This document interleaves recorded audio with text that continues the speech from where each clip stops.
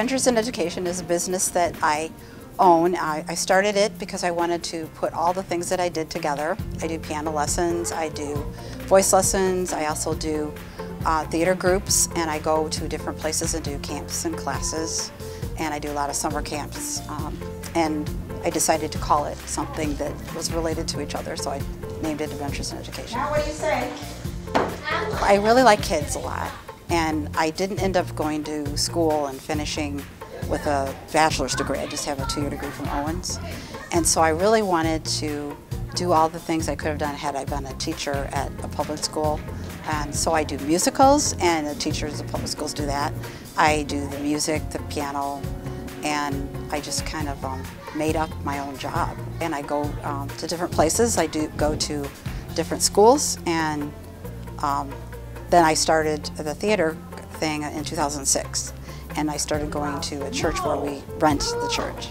And then we put on a play at the end of 8 weeks of practice. The play is about a princess who is found at the castle, and everybody thinks that she's there for these princess tests that the king and the queen have made up so they can find a wife for their son, the prince. And she ends up passing all the tests, and so she becomes the wife of the prince, and they live happily ever after.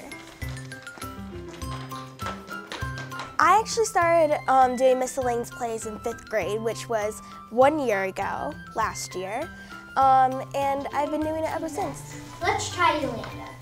I started when I think I was 8, and now I'm 9. I've done Little Red Riding Hood with her, Broadway Magic, Jungle Book, I got the lead, and this is my, 5th or 4th one. Our story, this is the end of our show. I can be very dramatic at home, and it makes me really good in theater. I'm good at memorizing lines, and I'm barely absent. It's pretty nice because I enjoy getting new friends. None of them are mean or anything. We interact a lot. We work together to make this thing go on.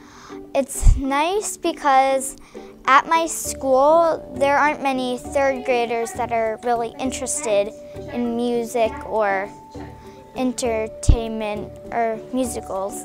And when I come here, it's good to see some of my old friends are back. Miss Elaine's plays, she actually doesn't buy them. She actually makes them herself or adapts them from someone else. So I think that's really cool that she makes her own. This program is pretty unique because we only do it once a week. So unlike the other kind of programs that they do at like Waterville and the Rep and that, we don't practice every day of the week before a show or anything. We only practice once a week.